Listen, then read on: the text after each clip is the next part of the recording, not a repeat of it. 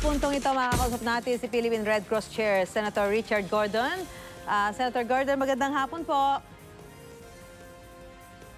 Senator? Hello. Yes, hello. Sir, si Susan Enriquez po ito, Senator. Yes, Susan. Go ahead. Apo. Senator, kayo po yung team nyo ang unang nakakuha ng impormasyon dyan po sa Catanduanes matapos mawala ng komunikasyon doon dahil sa bagyong Rolly. Pwede ba ikwento nyo sa amin kung ano ang nangyari doon batay sa inyong mga nakuhang mga impormasyon? Well, visual pa lang yung sinasabi namin. Wala bang technical inspection. Ang sinasabi nila, sa akin, yung chapter administrator, sabi ko, tingnan mo muna visual, saka magpapadala tayo ng tao para sa isa niya. Ang tingin nila, ang damage dun sa Birac, 80% ng mga bahay wasak. No? 50% municipality of San Andres. Okay. Senator? Right? Apo. Yes. So, sa Birac po ay 80% ang naging pinsala po sa mga bahay. Right. Yun ang sinasabi niya. Apo. Again, you have to take that with a little bit of nag-aalangan ako sabihin niya dahil hindi pa naman formal yung assessment namin. Napadala na ako ng assessment team ngayon. Okay. Talagang papipicturean ko lahat yung bahay na nasira. May nabanggit ba sa inyo, Senator, kung may mga casualty po na dyan po Yes, sa... may 2 patay. Okay. At sa ngayon... Lunod, drowning. Opo. Isang babae na 20 years old. Isang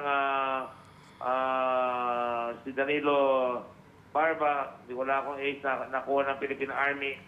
Yung babae kami nakakuha sa Red Cross. But there are 5 injured na may mga sugat dahil sa inabot na siguro nung tumalon yung tubig, no? And then meron pang isang missing, si Mario Jacob. Siguro maaaring asawa ito ni Micaela Jacob, yung nakuha namin patay. Apo. Senator, so naikwento ho ba sa inyo nung nakausap nyo dyan sa Catanduanes, kung ito man po ay mga opisyal dyan, kung ano ho yung pangangailangan nila at paano may paparating sa kanila yung tulong? Well, dadali na namin ngayon. Papunta na yung mga water tanker trucks. Pati yung papadala natin, pati yung mga bladder, pati yung mga LMS, yung gumagawa ng tubig.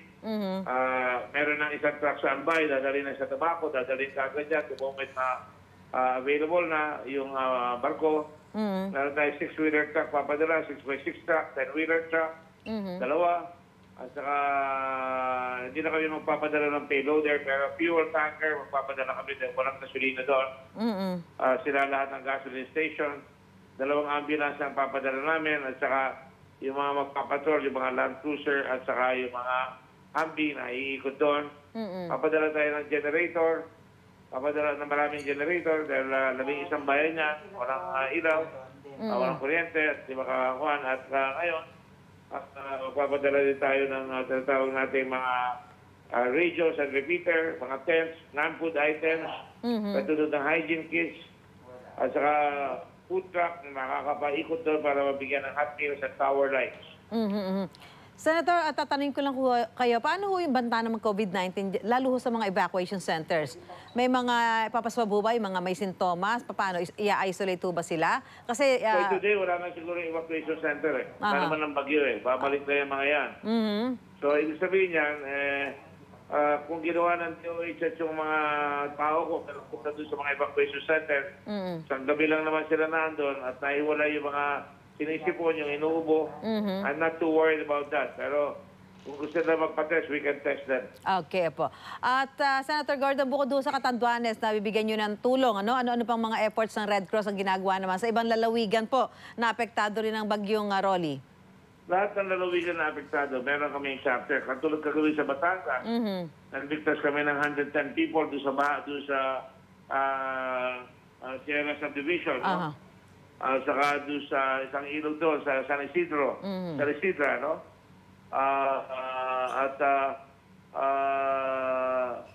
Inassista kami 452 individuals, mga badyaw, sa Batangas, no?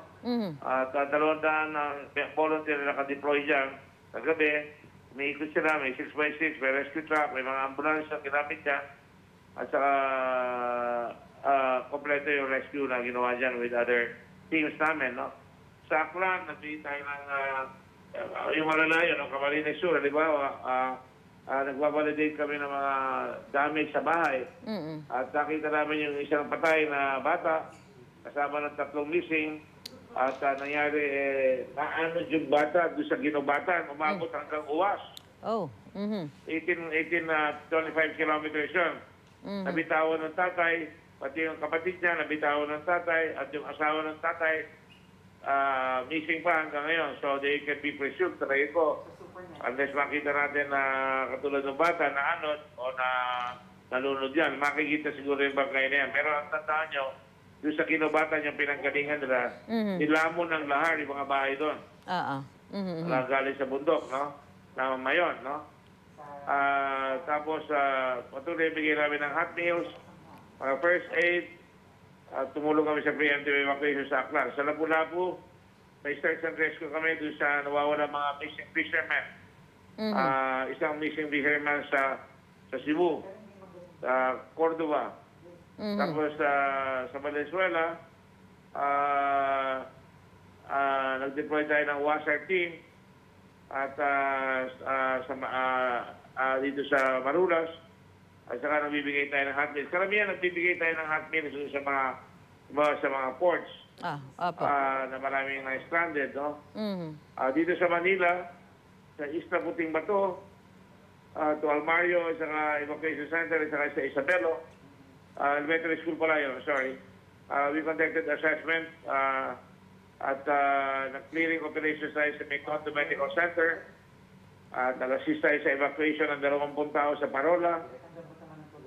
Naglagay tayo ng welfare desk sa Isabela de los Reyes Elementary School. Napakain tayo ng 259 evacuees sa Isabela de los Reyes at saka sa Manila North Port Harbor. Another 250 individuals. We distribute COVID-19 wash brochures para mag-ingat ang tao. At saka nag-ikot yung isang truck namin sa EDSA kahapon. Then nawala yung LRT saka MRT para hindi maiwanan sa ulan yung mga hindi makasakay. At sakay sila ng mga pasero. At saka we have to dismantle our medical tents dahil baka malipat. No? Nagbabalik na natin niya ngayon na naandyan na. Anyway, so we'll keep in touch po, Senator Gordon, dyan po sa mga efforts na ginagawa ng Philippine Red Cross. Maraming salamat po. Magandang hapon po sa inyo, Senator. Thank you. Thank you po. Philippine Red Cross Chair, Senator Richard Gordon.